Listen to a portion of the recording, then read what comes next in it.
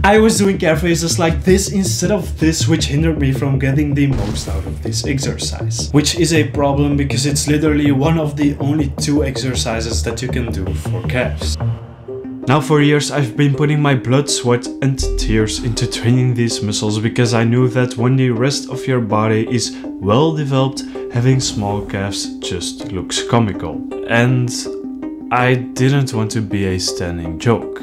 I even felt so self-conscious and desperate that I was afraid of wearing shorts instead of pants, even on hot summer days. Unfortunately, all that calf training I did had little to no success. I did, however, have one of the worst calf genetics you could imagine. Thin bones and a high calf insertion, which hindered me from getting the big beefy calves I wanted.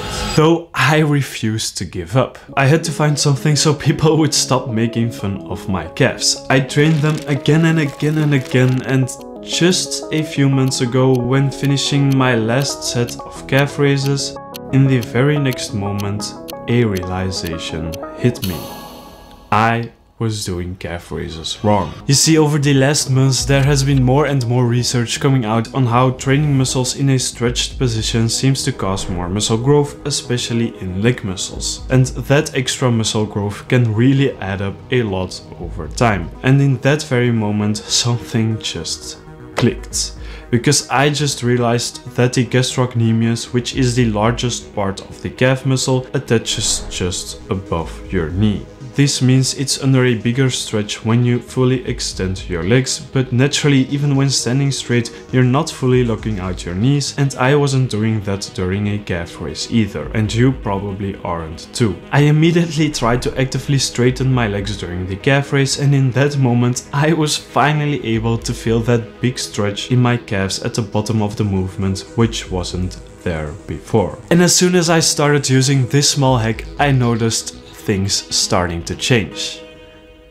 But it wasn't enough. My calves were getting more sore than usual, which is good, but there must have been some other things that I've overlooked. In the following weeks, I discovered 2 extra things that were holding me back, and I'm going to show you how I fixed them. I'm going to go over these 2 things right away, but if you didn't know this already, it's also necessary to pause at the bottom on a calf raise because the tendons from your calves are very elastic, like rubber bands, and this means that if you're bouncing the weight, you're basically letting your tendons do all the work instead of the actual muscle. So making an effort to pause 2 seconds at the bottom to also get that big stretch will already help you a lot. Now the calf muscle consists mainly of 2 parts. The gastrocnemius, which is most active in a straight knee position, and the soleus, which is most active in a knee bent position, because it doesn't attach to the knee like the gastrocnemius does. These 2 will always work together, but including some seated calf raise and standing calf raise seems to be optimal to cover both parts. Though I would focus more on a standing calf raise because the gastrocnemius is what's mostly going to give those big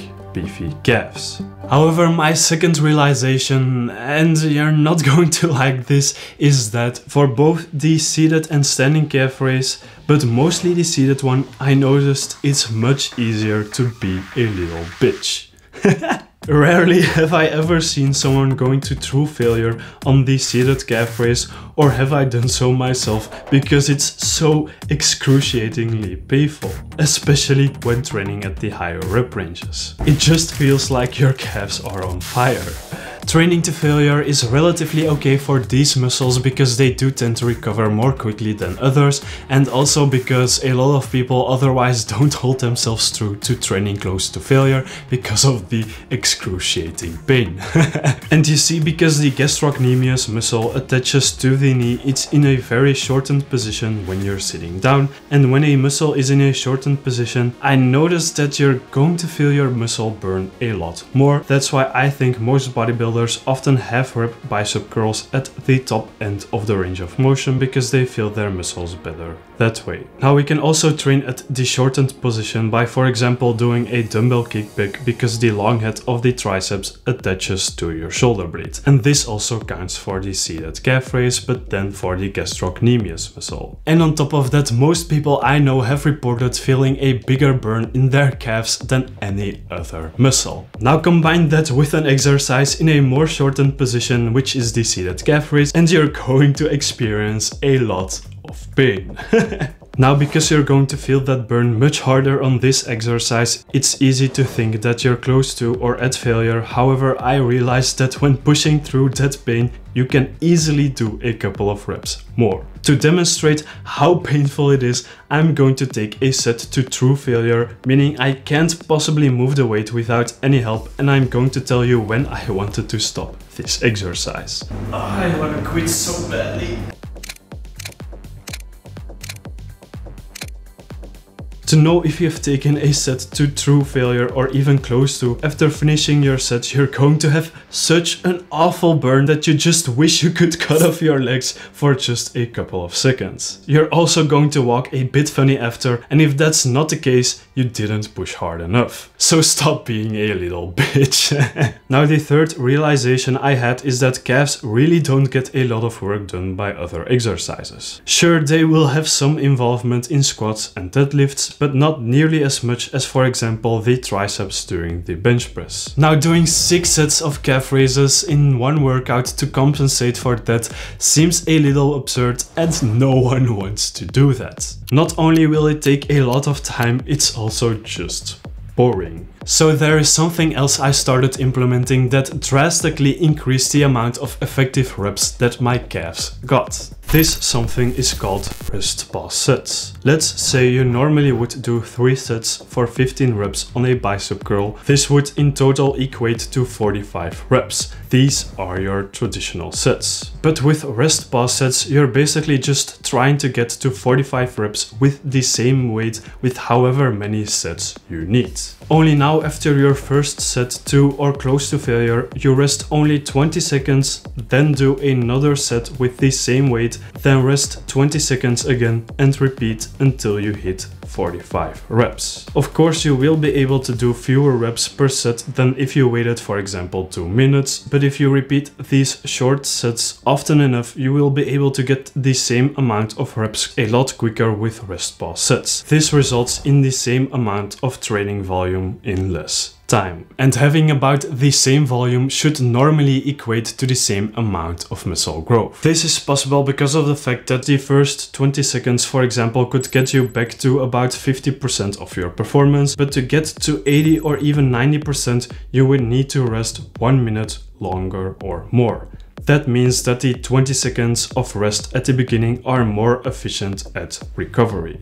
And the current research shows that rest pause sets are just as effective as standard sets and possibly even better for muscle endurance and hypertrophy, because we know that there is a high chance that the last 5 reps or so close to failure cause the most muscle growth. And by using rest pause sets, you're basically staying very close to that range instead of having to reset that every set. Though a lot more research is needed, so don't start doing this for every exercise right away. And it's also brutal, so you probably even won't survive this. Knowing all this, I recommend doing 3 to 4 traditional sets and then start doing rest pause sets until you hit the total amount of reps that you would get from doing 5 to 6 traditional sets. Doing this for calf raises seems like a solid finisher and a way to drastically increase the amount of volume you do for calves without adding 20 minutes to your workout. You will also need to stop being a little bitch and bite through the pain. Now, if you find yourself often skipping calves, make sure to do them at the beginning of every workout. At the end of your workouts, it's easy to quit and go home, but you're less likely to quit before you even start exercising. Now, if you're struggling to build big biceps, make sure to watch this video right now because you're probably doing bicep curls wrong.